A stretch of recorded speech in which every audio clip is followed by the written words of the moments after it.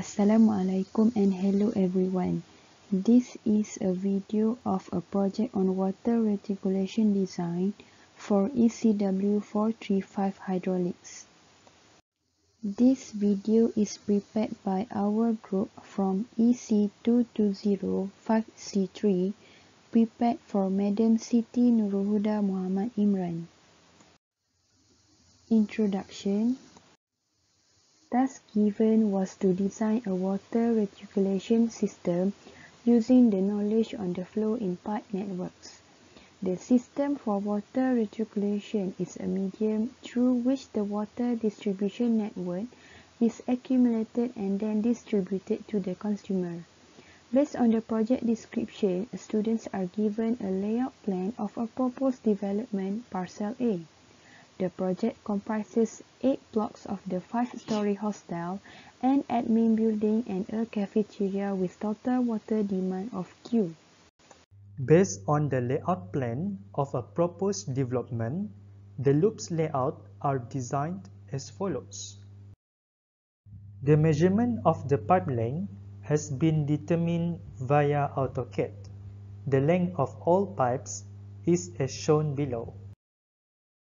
The water demand calculation is done with the reference from the Malaysian Water Association MWA guidelines for single-story house and education institution. The total water demand for parcel A is shown as follows. Firefighting flow. This project is constructed for a 5-story hostel and the areas are not congested. Therefore, according to Malaysia Water Association guidelines, the fire risk is categorized in Class E. Thus, the average flow is 680 liters per minute. And this is the calculation to find firefighting flow.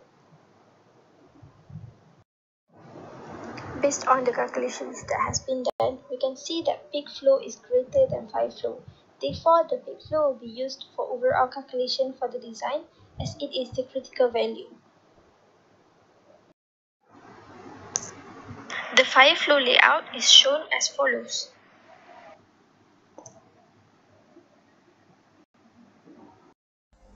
Head balance method calculation.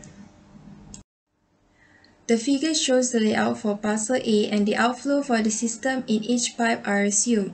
The concept of head balance method is by using the concept of continuity equation, which is Q in equals to Q out. The assumption of the flow are made for each pipe in the system as shown in the figure below. Head balance method, or known as Hardy-Cross method, is approachable to closed-loop pipe networks. The outflows from the system uses an initial gas that will satisfy the continuity of flow. This method is used when the total volume of the flow rate is known, but the head or pressure at junction within the network is unknown. The slide shows the list of formula and the procedure by using the Hazen-Williams equation. In this case, 3 iterations is made to achieve the total head loss for each loop in the system that is nearly zero. The steps are then repeated until the total value of head loss are 0 or nearly 0.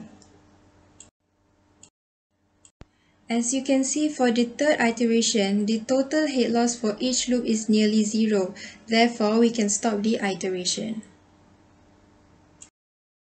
Generally, residual head is the measured pressure at a junction for a given flow through the pipe.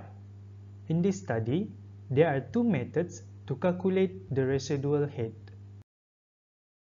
The formula for method 1 is the elevation level plus with available head minus with top water level. For example, the residual head of node K is 45 meter. Meanwhile, the formula for method 2 is the elevation level plus with available head minus with highest supply level. For example, the residual head of node K is 37.4 meter. In this project, we were required to design a water tank based on the total discharge flow in the pipe obtained.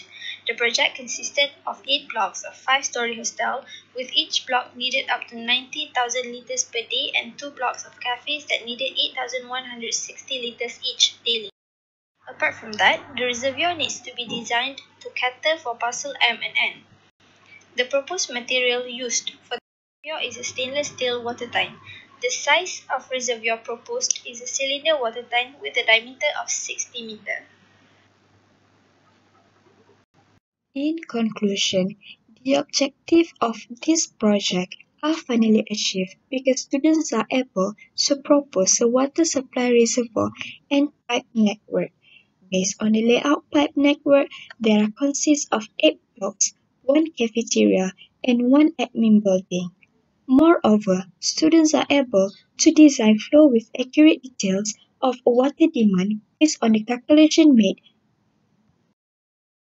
For this project, high-density polyethylene, or also known as HDPE, is used, which has high level of impermeability and strong molecular bond, which make it suitable for the high-pressure pipeline.